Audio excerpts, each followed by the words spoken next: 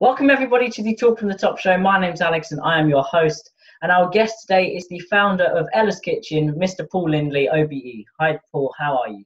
Hi Alex, I'm really good. How are yourself? I'm doing very good actually. In the same year that you launched Ella's Kitchen, I was born and apparently I liked it a lot. But what do you think was the standout feature that made Ella's Kitchen so successful? Okay, well, wow, that makes me feel old. But I guess big thank you to your mum and dad for using you up at Ella's Kitchen. And look what it's done for you. It's like a smart, good-looking, brave, strong young man that's made. So good stuff. So to answer the question, really, I think the answer is in innovation. Before Ella's Kitchen, baby food hadn't changed for two generations, maybe 30 years. It was in jars, it was kind of orange, it was kind of like 4 or 5 different recipes, and no one had done innovation. And what the supermarkets really did is they wanted mums and dads to come into the store to buy the baby food cheap and made a loss on it so that they'd spend money elsewhere. So it wasn't they weren't driving people to try and get baby food. And I thought that was like totally wrong. I'd had my baby Ella, that's how the name came along, and you know, I knew that having a baby is the most emotional time of your life. So I didn't really understand why the baby food businesses weren't doing brands that were emotional and authentic and real. And I think that's the point of difference that we had. So the innovations that we did is we brought some new recipes with kind of weird mixtures of ingredients that no one had been brave enough to do before, but we thought would work because we thought mums and dads tried at home. So we mixed fruits and vegetables together and we added some little different things that other people weren't doing. And they were different. Then we had the packaging, which was completely different to the hard glass jars and the flexible packaging. And that packaging was really convenient for parents. So they, you know, if the baby didn't finish the meal, they could put the cap back on and put it away or put it in a handbag or a day bag for the days out. So it made the meal last all day. Babies could use it themselves or use it with a spoon, and it was flexible and kind of tactile. So no one had done that. And then the brand itself, you know, as I said, it was about my daughter. And it was trying to use the emotion of we're just a normal family, like your family was when you were a baby. And I was trying to relate to your parents that I'm just a father. I'm trying to do the best for my daughter. I've tried to create some foods that would be best for your son, and try and use the language and the coloring and everything to appeal to the child and the parent, but also to the baby. So, you know, bright colors. And then the final innovation, the reason I went into business was different to these international businesses because they were there for their public shareholders to make money, as much money as they could for them. And I was like, I'm doing this because I have a purpose and a mission behind what's driving me to do it, which isn't to make the money. It is to help kids have a better relationship with food and therefore be healthier. And I think that's the crucial thing that helped it grow and grow and grow and grow to becoming the biggest baby food company in the UK within a few years. You just said that it quickly became the biggest baby food company in the world. But on the way to becoming the biggest baby food company in the world, did you make any mistakes? And what would you do differently now if you came across them? Loads. And I've made loads of mistakes today, and I bet you've made loads of mistakes today, and I bet your mum and dad have made loads of mistakes today, and everyone watching this will have done, because that's what we do, because we're human beings. We make mistakes every day. We don't know everything. We try stuff. Some of it works, some of it doesn't. And the crucial thing is learn from your mistakes. You know, we've talked about Ella's Kitchen, and that's named after my daughter. I've got 2 children, and I've got a son called Paddy, and Paddy's bathroom was my second business, which was shampoos and bubble baths and all things like that in a similar sort of vein to Ella's Kitchen.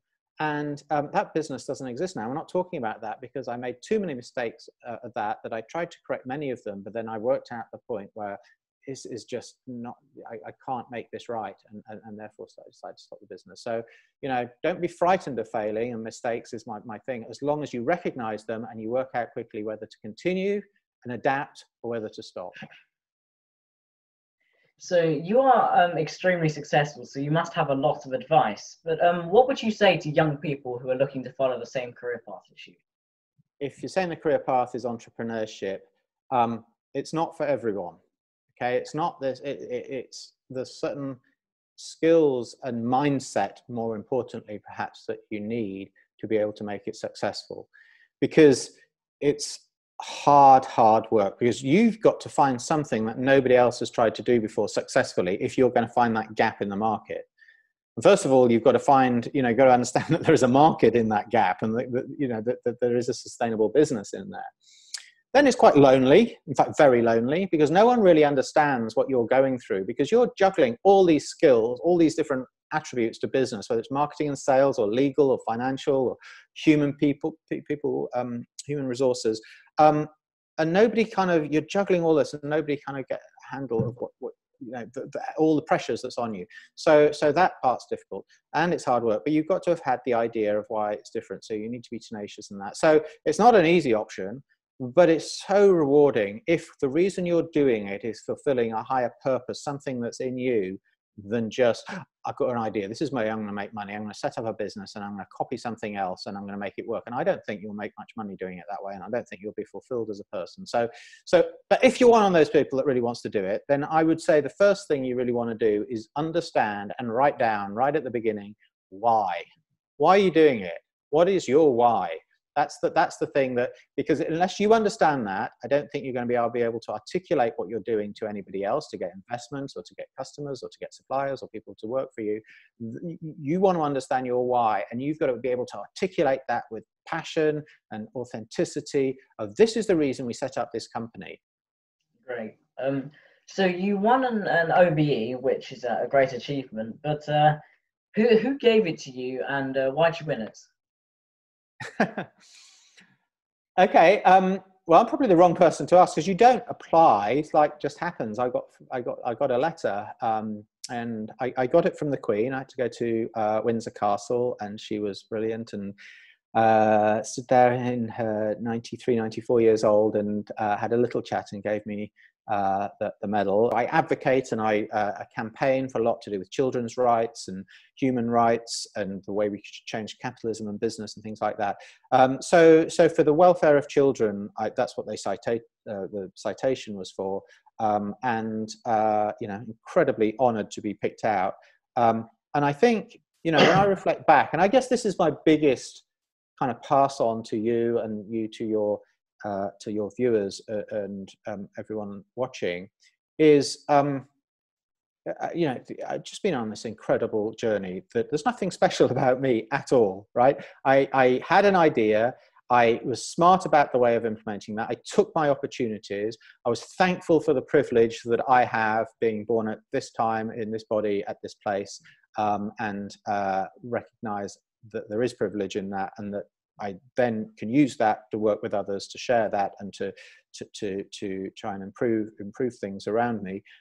But the bottom line is, nothing is impossible. Now, one of my heroes, in a way, is Muhammad Ali. You know Muhammad Ali, right? Perhaps the greatest sportsman ever. And he has this just fantastic quote that I often think about when stuff is really tough.